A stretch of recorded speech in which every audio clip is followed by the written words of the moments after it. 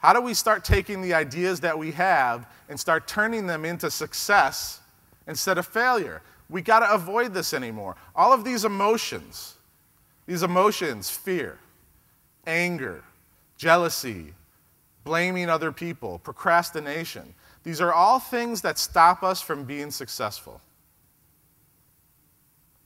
It doesn't matter what industry you're in. It doesn't matter one bit. You can be a dentist.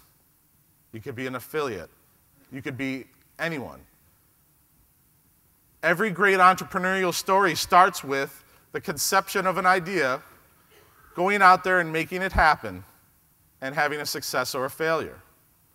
And I think everyone, and no, I don't think, I know every single person in this room can go and do that. I absolutely know that.